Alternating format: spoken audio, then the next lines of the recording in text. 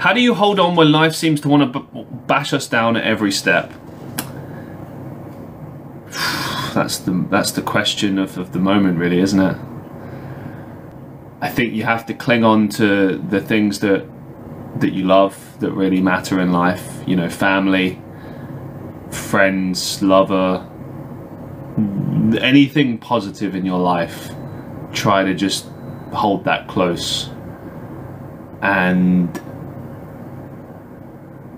just hold tight. Try and be strong, you know. It's not easy. Life is not easy. Sometimes it's really hard and it feels overwhelming and like you're not gonna get through, but you always do. I mean, you're here now.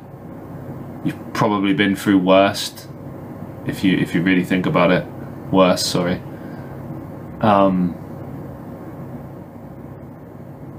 The best thing I can say is just keep going, which I know is not like a great, I don't know if it's particularly good advice, but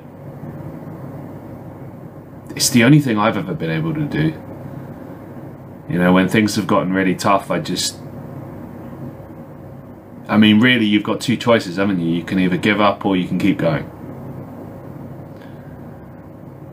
You know, sometimes we try to bury our head in the sand and it just doesn't. I look at it like accomplishment. What does burying your head in the sand accomplish? What does sitting feeling sorry for yourself accomplish? It doesn't accomplish anything. It's not to say that you're not allowed to be upset or frustrated or angry. Of course you are. But sooner or later you're going to have to pick yourself up, get out of bed, try and do it, try and make things happen, you know?